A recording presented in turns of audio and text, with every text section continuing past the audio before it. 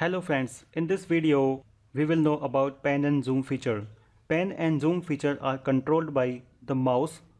So to understand this pan and zoom feature, first we have to open up a model.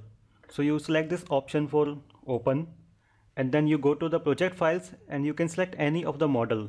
So right now I have saved this model number 1 or PRT file 1 and click open. So the model is opened. Now what we have to do is I want to rotate this model or I want to zoom in on to some specific part of this model. For this we have to use the mouse. If we want to zoom in or zoom out, we have to use the roller of the mouse. Suppose I want to zoom in onto this hole. So what we have to do is take the cursor onto this hole and then rotate the roller in the inward direction. When we rotate this, so before rotating we have to click first.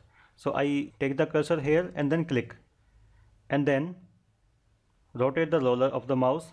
When we rotate it, we can see the model is zooming in and zooming out. Just rotate the roller in reverse direction, it will zoom out. So I zoom in by rotating it inward. So now we can see we are zooming onto this hole. To zoom out, just rotate the roller in the reverse direction. So if we want to zoom in onto this cut feature, I just take the cursor onto this cut feature and then zoom in. Rotate the roller and now it is zooming in. Similarly, we can zoom out from here. Just reverse the roller. In the same way, we can also pan this model. Panning means moving this model left, right and up and down. To use the pan feature, we have to press the shift key from the keyboard. Press the shift key, hold down the roller of the mouse and then drag the mouse. Now we can see when the mouse is dragging, the model is also dragging with it. So we can select the location where we want to position this and then hold off the shift key.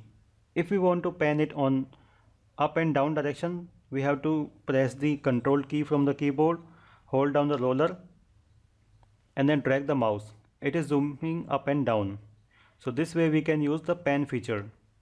And if we want to rotate this model, to rotate the model, what we have to do is just hold down the roller of the mouse, hold down the roller and drag the mouse.